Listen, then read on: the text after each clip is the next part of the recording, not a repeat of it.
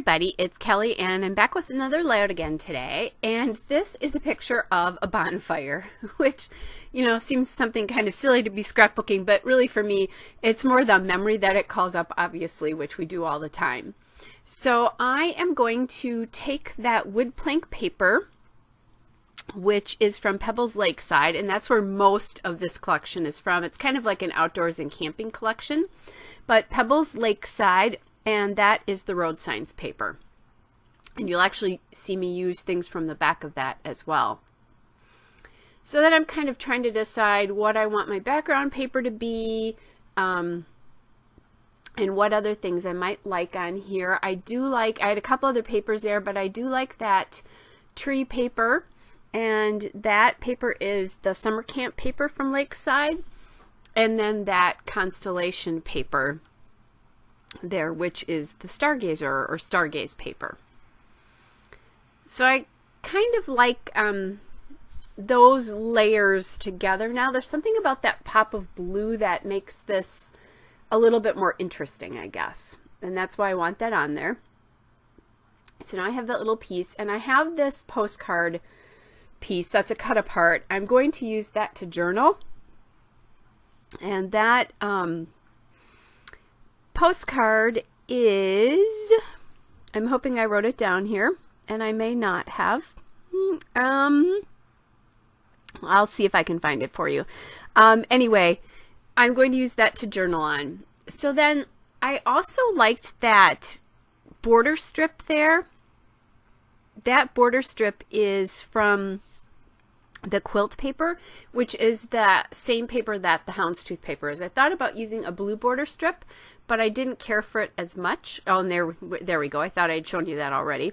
Didn't like the blue border as much. I really liked the black, and I think I like the black because of the black in the picture there, that it just helps neutralize that a little bit. And then I added at the top, you can see I added that little border strip with the fairy lights.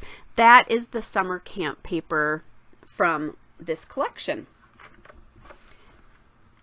So what I'm going to do now is I'm going to ink all the edges of these, and even though the collection is really all the same, some of the colors are a little bit different, like that blue constellation paper back there. So I think that that really helps bring all of these together. I mean, I do that all the time when I'm using different manufacturers' papers, but I really think even if it's the same collection, the same manufacturers, it just helps bring an element that is the same, especially when you have I like to use papers like a stripe paper or something, or a polka dot paper that has all the colors that I'm going to use in the layout, but I don't have anything like that on this particular layout. So the ink in these is acting, or ink in this is acting as the unifying element here. All right, so the other thing I'm going to do, which is really important, is I'm going to glue from the top down here, and you're kind of seeing me do that, I glued the photo to the postcard, which, by the way, that postcard is from the cut apart paper, which is called postcards. But I glued that down. Then I did glue that fairy light strip to the blue paper, or the tree paper, and then I glued the photo and the postcard to that, and now the cluster with the tree paper and the photo all to the blue stargazer paper. And that way I don't have to worry about if I get things back in the same order. First world scrapbooker problems, right? Nothing to really worry about, but I don't have to be concerned that I maybe didn't get everything all in the same space there, or, you know, back in the exact same place, because I'm gluing it down as it happens. So I don't have to do that. I always admire Sarah Swan, who can take stuff apart and get it back. It's amazing. I can't do that. I also might be a little bit more anal about the whole thing, I guess, too.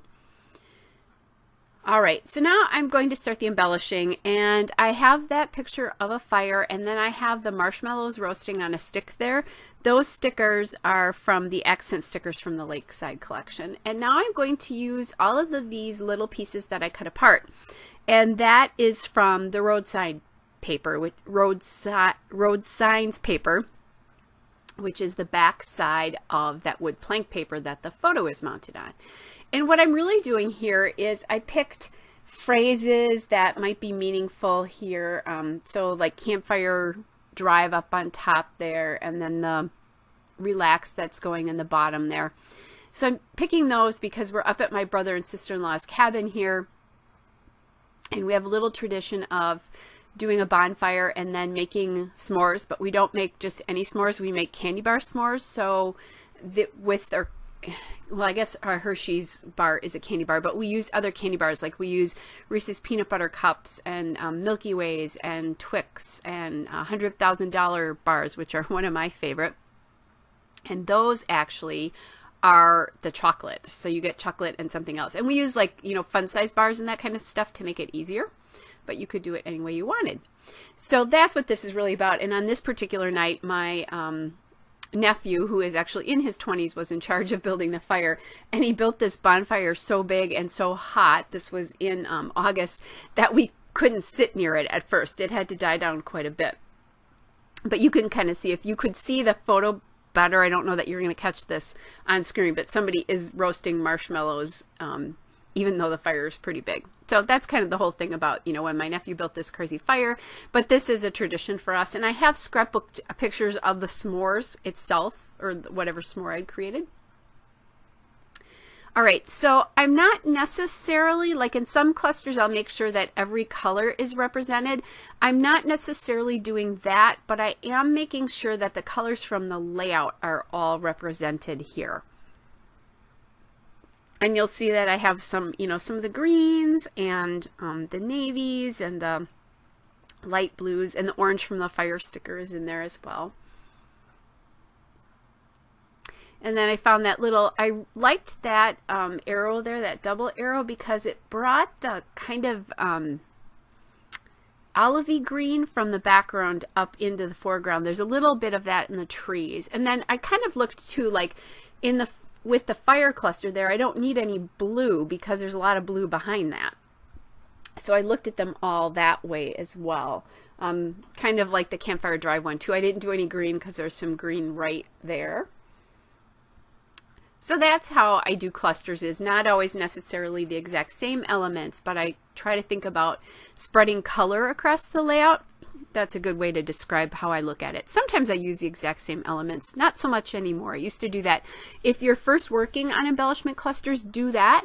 Put 3 of the same elements in there. So like 1 flower, 1 enamel dot, and 1 word sticker or something like that. And then it'll be a little bit easier for you to do that. And then as you get better at it, you can start kind of doing your own thing. Now, I was thinking about somehow using that wood stump. I wanted to hide the bird, though, because there are wood stumps to sit around, and we generally bring out really nice chairs, but there are wood stumps to sit on. And that wood stump, I found a different one with the bird on the right side, so that I can just cover it with the edge of the postcard, and then the s'mores there from the accent sticker sheet. And that stump is also from the accent sticker sheet from Lakeside.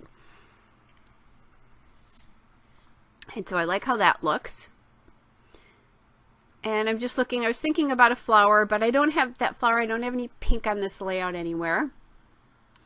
I do have, do you see that bottle? I'm going to make this work for myself. So it was a bottle with some flowers in it, and I did think it was pretty, but that kind of represents the fact that usually when we do this, we have these fires. Of course, it involves cocktails, right? So, you know, bottles of beer and those kinds of things. So that's where that idea is coming from. For me, that again, it's just some of these things are just representing those things. Like I don't explain that in my journaling when my journaling is done, which you won't see that. I do that afterwards, but you'll see it in the still shots. But I don't, you know, I don't explain that in the journaling. But when I look at this layout, I'm reminded that there's stumps to sit on, and that we often have a cocktail around the campfire, or around the bonfire. I guess it is a campfire too. All right, my ATG has been giving me fits lately, so I keep having to move it and change it. Now I know what I'm doing now is I'm going to look for an alphabet, and I know that I have a scripty font in kind of an olivey green, which I think will look nice with this, but I don't love this font because it's so scripty. It's actually kind of hard to read some of the letters, and I think it would be better if I cut like some of the tails off of them and those kinds of things, but I don't want to take the time to do that. I'm buying these thickers so that I don't have to alter them. So this is an older alphabet of mine called Forest from American Crafts. And I do like that. Now I'm going to use my wax paper trick here. I do have the Thickers guides, but anytime I do anything big like this, where the title I know is going to be bigger.